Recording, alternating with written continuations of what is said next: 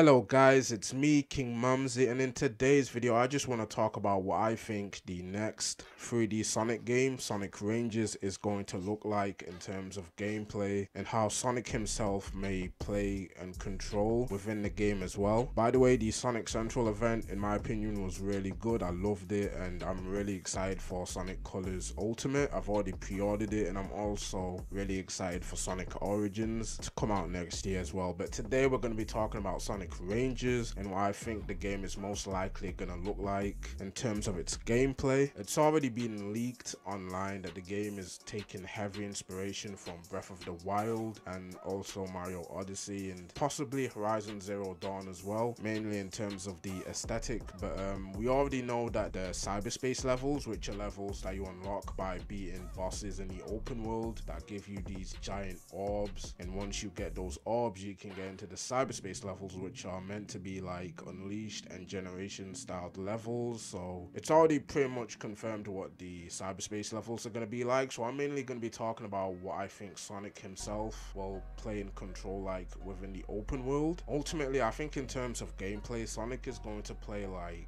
a combination of Sonic Adventure 1 Sonic and Sonic Boom Rise of Lyric Sonic as well. Now, here's why I think this. Regarding Sonic Adventure 1, the reason why I think he's going to control like that is because this is a open world game after all, and having Sonic control like how we did in Adventure 1 would be beneficial to an open world game like what Sonic Ranges is apparently trying to be, especially when you look at Sonic Adventure 1 and how open the level design in that game is, and also the hub worlds as well, because the game is also gonna have like puzzles and a lot of platforming challenges in its open world. So I feel like having Sonic control like how we did in Adventure 1 in terms of movement, speed, and just like the overall control of his character back in that game, like it would really, at least in my opinion anyway, work in a 3D Sonic game that is open world, especially for his speed, because you know Sonic in Adventure 1 isn't like, he's fast but he's not like say Sonic Unleashed or Generations fast. So I think momentum wise he would work perfectly fine if they had him control like he did in Adventure 1. I think that's the route they're gonna go with this game, and the reason why I mention Sonic Boom is because the leaker, or I should say the playtester for the game, mentioned that the combat was super mashy and boring as well. So I imagine that they're gonna probably incorporate Sonic Boom styled combat for Sonic, where you just button mash over and over again, just like in Sonic Boom Rise of Lyric, where you just press the same button over and over again to beat up enemies and whatnot. So that may be the case. Obviously I could be wrong, but that's just my guess right now. That's why I think he's going to be a combination of how he played and controlled in Adventure 1 and also how he played in terms of combat in Boom Rise of Lyric.